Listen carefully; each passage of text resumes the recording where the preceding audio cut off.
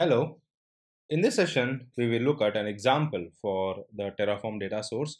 So in total, we will see two examples for the data source. In this session, we will see one example.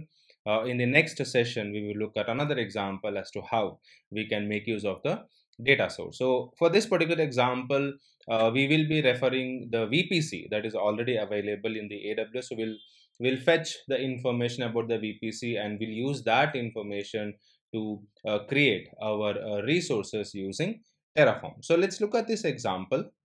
Now here, if you look at my AWS console, I have one VPC and I have named it as my default VPC. Now I want to create my resources in this VPC. Now one way we can do this is I can simply hard code this value within my configuration files and I can create the resources. But generally that is not how we write the Terraform code.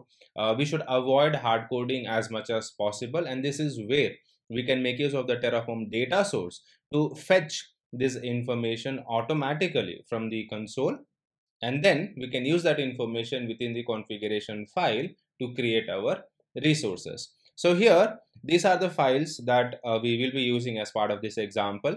So we've already looked at how you can break your configuration files into separate files. So here if you see, I'm maintaining a file for the data source, one for the resource block, the provider block. Here I will have all my variables, and this is where all the variables will be defined. Now let's look at each of these one by one. So first we'll look at your provider block. So here this is the provider block that I am using. So let's create this provider block in my server.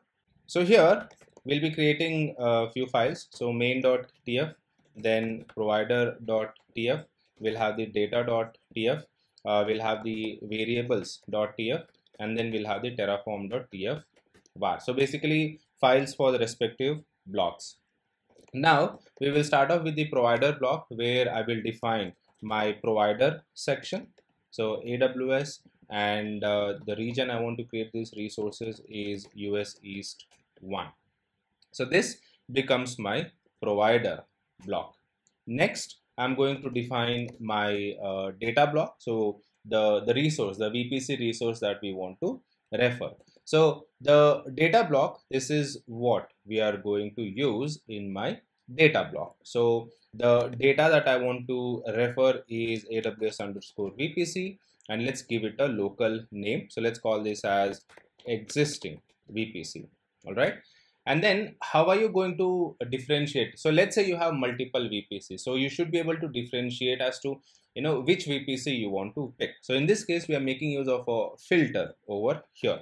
So the filter we are going to specify is the name. Now what is the name? So we are telling look for a tag with the key name. So here we are saying look for a tag with the key name, and the value we are looking for is,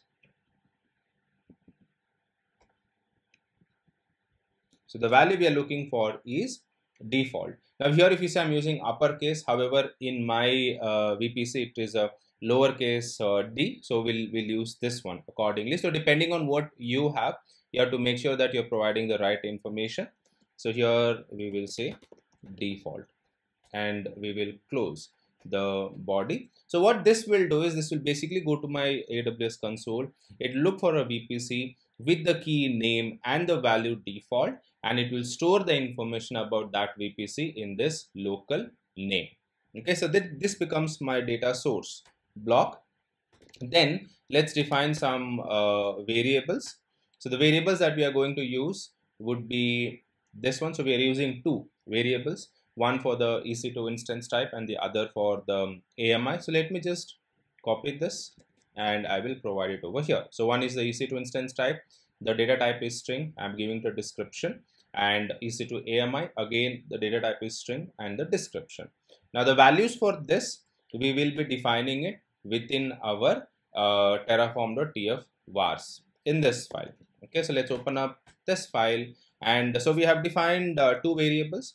One is this EC2 instance type, and the value for this will be t2.micro. And likewise the second variable we have is this, and we will specify the value over here. Now the AMI value, I'll take it from my console. So here I'll open up my EC2 service and I'll take an example AMI for this. So let's wait for this to load. And here this is my instances, and let's click on that. This is the instance we have, and I will take the AMI. So this is the AMI information. We'll provide that over here. Okay, so this becomes my variable values. All right, now last thing we have to do is define our main block, basically the resources that we want to create. So let's go to this nano main.tf. Now within this file, this is where we will be defining as to what exactly needs to be done. So first here I'm defining a resource block for my security group. So I'm creating a security group over here. So that's the security group. We are giving it a name, description, and here if you see, this is where we are calling the VPC ID. So the data source block that we have defined, we are picking the value from there. So you can see here data dot, that's the data source. This is the local name I have given, and then I'm telling give me the ID. So what will happen here is when it comes to this block, Terraform will fetch the value from this data source block and replace it with the actual value for this VPC ID. So what will happen here is this security group will get created in the VPC ID that we have defined in the data source block. And then we are adding a couple of rules. So one is the HTTP, the other is SSH. All right. And then we will define one more resource block, which is for launching an EC2 instance. So here, this particular block, we are creating an instance.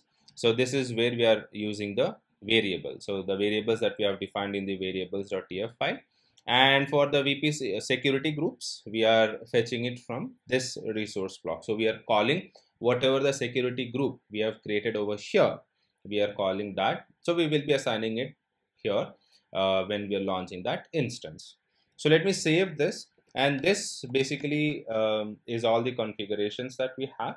Now let's initialize this. So Terraform init. So this will initialize our code.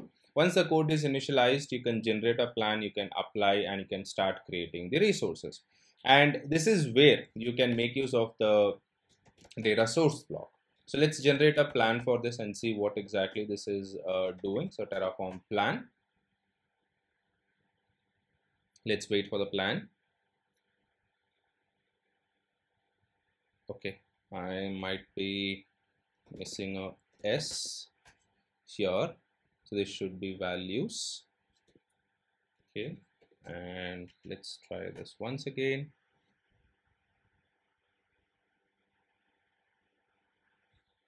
And this is the plan.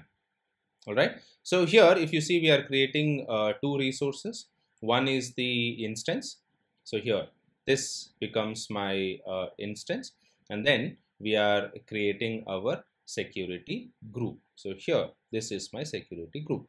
Now here, for this security group, if you remember, we have defined our data block for the VPC ID, and here you can see it is replacing it with the actual value.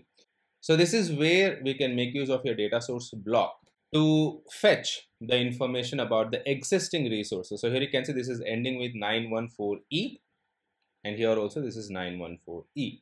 So now what we are doing is we are using the existing information that is already available in my AWS platform, and we are using that to refer and create other resources using Terraform.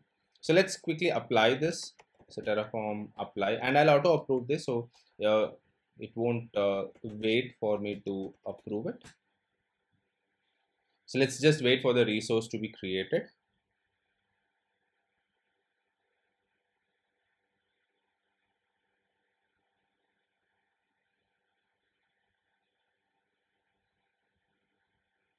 Just waiting for the resource to be created.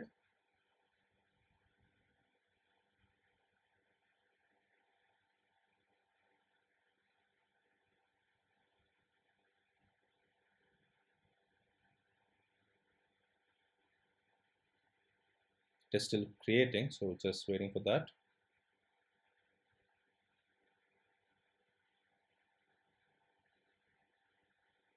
And done. So here you can see it says 2 resource added. And now if you go and check our console, right? So let's go to the instances, and if you go to the security groups, we should be able to see the new security group that we have created. So this is the security group we have created. And here you can see this is running in my default VPC, or you can have a look at the tag. So basically whatever we have done using Terraform, it is available here. And the same security group, we have attached it to our new EC2 instance. So here if you can go to our instances, you will see we have launched a new EC2 instance, and this is pointing to my new security group that we have created. So here under security, you should be able to see that, sorry, not this one, this instance, you should be able to see that we are using the Terraform security group. Okay, so that's basically what your data source block is. So at any point, if you want to refer the existing resources, if you want to fetch the information about the existing resources, we can make use of the data source block. So this way, you can fetch the information dynamically, and you don't have to hard code the values. You don't have to make use of any static values. So even if something changes in the AWS console, because we're using the data source block, it will dynamically fetch the new information for us depending on the filter that we are applying. It will fetch the necessary information. So that's the first example for the data source block. In the next session, we will look at another example for the data source block as to how we can make use of the data source block. That's it for this session. Thank you. Once again, before you leave, please don't forget to subscribe to the channel. And if you like the video, leave a like and please share the video.